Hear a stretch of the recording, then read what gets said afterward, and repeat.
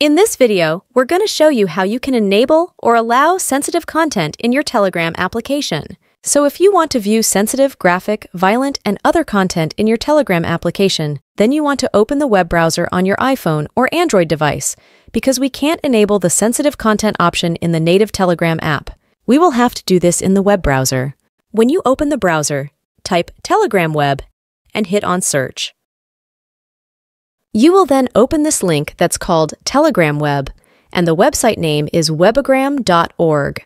This is the website version of the Telegram app, and this is what we need if we want to enable the sensitive content. Let's click on the Start Messaging option, and I'm going to close this ad.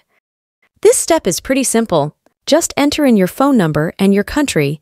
They will send us a verification code in our Telegram app in order to log in to the Telegram web. Once you log in, you will see your Telegram chats and conversations. Now, let's enable the sensitive content option. You want to tap on the 3 horizontal lines at the top left corner of your screen, and then let's click on Settings.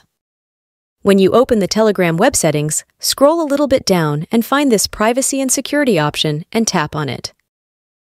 And the last step is to scroll all the way down to the bottom of the page until you can see this Sensitive Content section. Under that section, you're going to see the Disable Filtering option. If this wasn't checked for you, then Telegram was filtering that sensitive content. So if you want to see graphic, violent, and other content in the Telegram app, simply enable or turn on this Disable Filtering option, and you had enabled the sensitive content on Telegram.